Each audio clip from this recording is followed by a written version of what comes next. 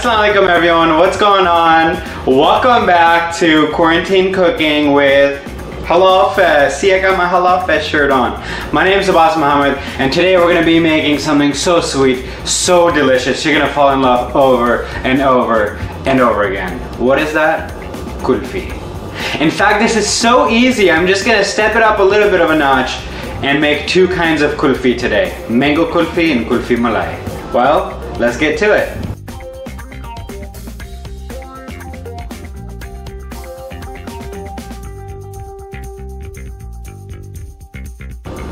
To the crushed white bread, which we also call double roti back in Pakistan, I'm gonna add some evaporated milk, sweetened condensed milk.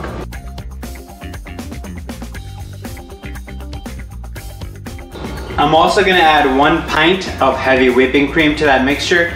Mix it all together, and this is the base for kulfi. We're gonna put half of it into a pot to make Kulfi Malai, and the other half we'll set aside to make mango kulfi. Step 2. For Kulfi Malai, I took out 3 cups of the mixture that we made in step 1.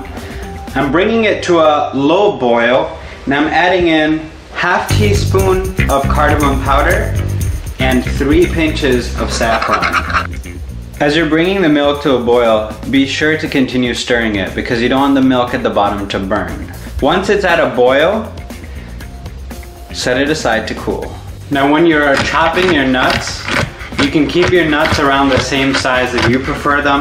I prefer mine to be a little bit on the smaller side. The last thing you want to do when you're giving someone a dessert is have them choke on your nuts. Step 3. Now that the mixture has cooled down a little bit, I'm gonna line my pan with the crushed nuts, pour the kulfi mixture on top, and then top it off with a few more nuts. And then pop it into the freezer for about 5 to 8 hours.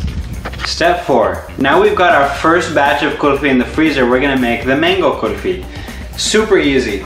You know that mixture that we set aside earlier on? All we're gonna do is add 1 cup of mango pulp. This is called kesar mango pulp.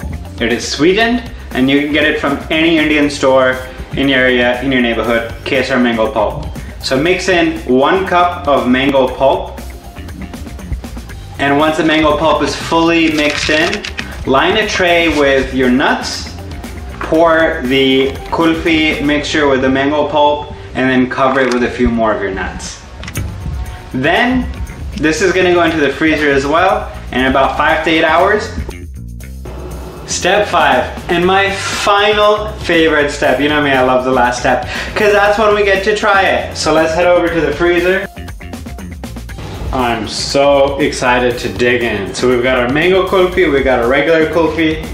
Let's cut up some slices and see how it is. So I've got a slice of the regular kulfi and the mango kulfi. Which one should I try first? I think I'll try the regular kulfi.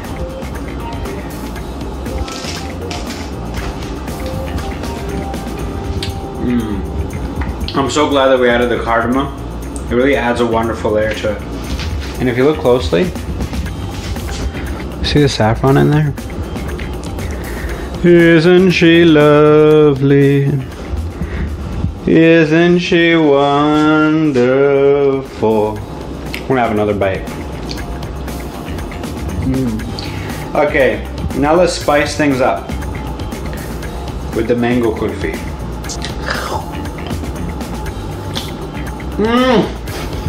Wow, okay, no exaggeration. This just blows the other one out of the water. It's so much sweeter, it's so delicious. And mango is a fruit, so it's healthier. Now, just because it's the season of Eid, we're feeling a little generous here at Halal Fest. Little bonus video for you. Mango Falooda.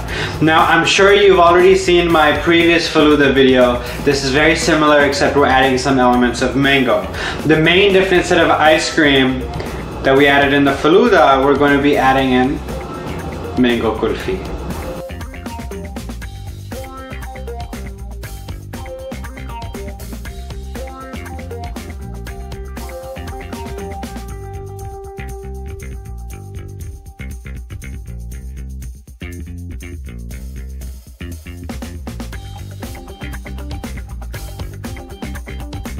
Now hopefully you can take everything that I've taught you during this quarantine, make a wonderful, delicious thing.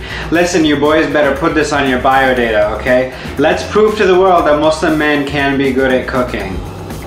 My name's Abbas Mohamed. It has been such an honor to have Halal Fest sponsor me to do these videos, and I've had so much fun on camera with you guys and cooking with you guys, and I hope that you make what I've made. Post a picture, tag us at Halal Fest. I'd love to see what you come up with. Eid Mubarak!